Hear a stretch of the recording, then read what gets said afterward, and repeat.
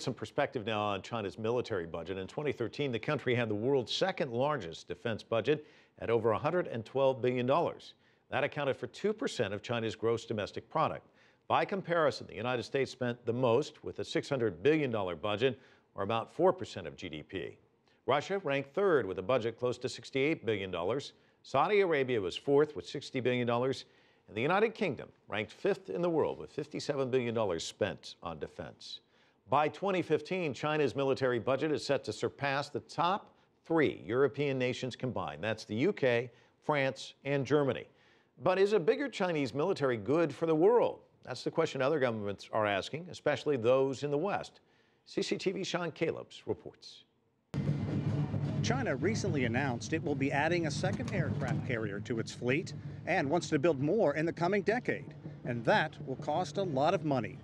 It's part of the reason China just announced it's raising its defense spending by more than 12% this year to about 132 billion US dollars.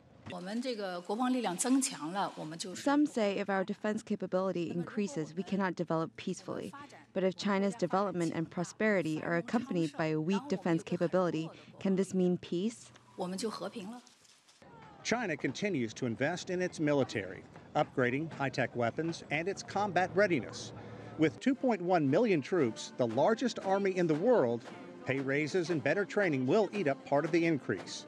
Many of China's neighbors, however, see growing investment in military spending as a way of flexing its muscles and presence in the Pacific region. We must, ladies and gentlemen, restrain military expansion in Asia, which could otherwise go unchecked.